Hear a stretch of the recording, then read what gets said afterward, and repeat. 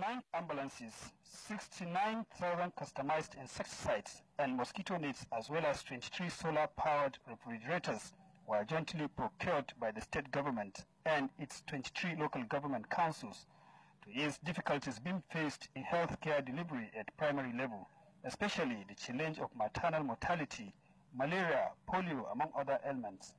92 hand tillers were also procured to ease difficulties faced by rural farmers across the state. Flagging off the distribution, Governor Ramalan Yero said the state government will continue to give free hand to local government councils to enable them execute developmental projects for the people.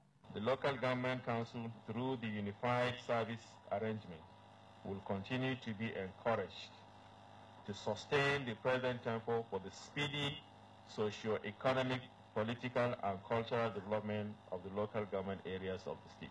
Judicious use of the equipment and procurement of more will go a long way in ensuring that the health needs of the rural populace is met. In Kaduna, I am Suleiman Abdullahi Rigachikun, NTA News.